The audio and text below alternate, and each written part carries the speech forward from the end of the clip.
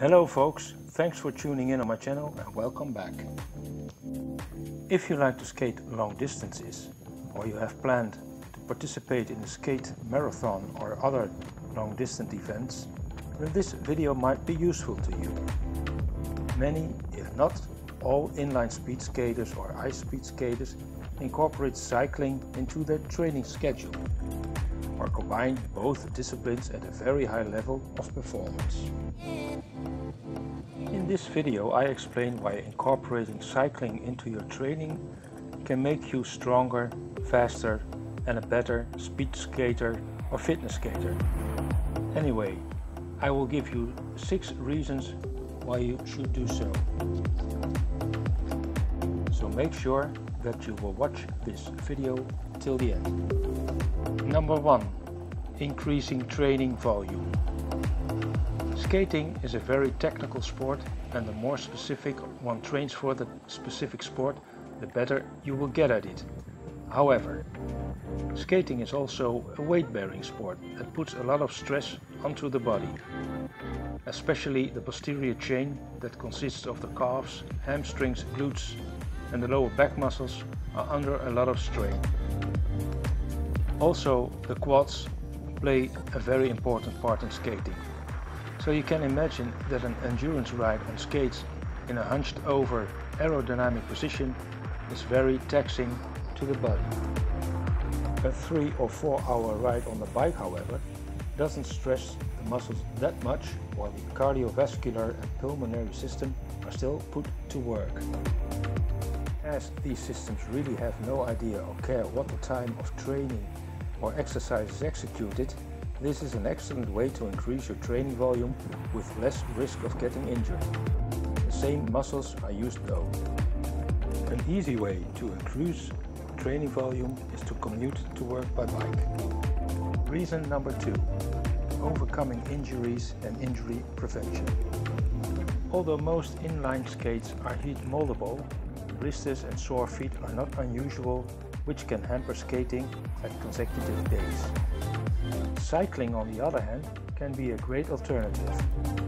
Training the same muscles without the risk of these injuries will build up your endurance. Training can be executed at low intensity and with adjustable resistance or duration. The circular and non-impact pedal motions are great for recovering from leg, back or other injuries of the musculoskeletal system. Because it's non-weight bearing, you can still train the cardiovascular and pulmonary system, so you still maintain physical fitness. Number 3. Improving fat metabolism.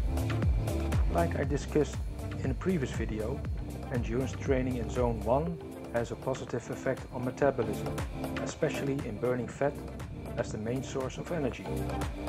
Cycling for longer duration will improve fat burning. The glycogen stores get empty, forcing the body to produce energy from fat. This will be beneficial during a longer event, since we have more than enough fat in our body. Reason number 4. High intensity training. Not only cycling is beneficial for developing endurance and fat burning, but also for training at high intensities. Like I said before, skating is a very technical sport, and training when you do all-out efforts, your technique might suffer, or when your technique or skating skills are not at point yet, you probably don't reach the high intensities needed for zone 3 workouts. As cycling is less technical, it probably is much easier to reach your target heart rate zones. Number 5. Warming up and cooling down. This might be a no-brainer, but before I forget, cycling is great for a warm-up and a cool-down. Especially when you participate in a race, it is an easy way to warm up the muscles and prepare the cardiovascular and pulmonary systems for the upcoming efforts. Elite ice speed skaters, for instance, usually warm up before a race on stationary bikes. Number 6.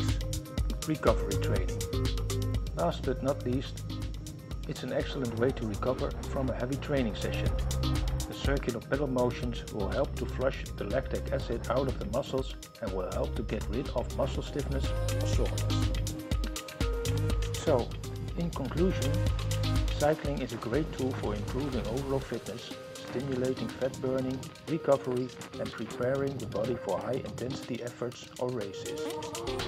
It's for a reason that elite speed skaters add cycling to their training schedule. I hope you enjoyed this video, and if you do, please like and subscribe and hit the notification bell so you'll not miss any of my future uploads. And this will help to grow my channel even further. It will really be appreciated. If you have any other suggestions why cycling can be beneficial for skating, please let me know in the comment box below. In the next video I will talk about why cyclists, triathletes or other endurance athletes should consider incorporating skating into their training regime as a cross-training to get better and faster. So stay tuned. If you want to know how stand-up pedaling can be helpful for recovery, then hit the link on your left, and if you want to know more about basic training principles, then push on the right thumbnail. In the meantime, be active to get fit and to stay healthy. Thanks for watching, and I hope to see you next time. Bye bye.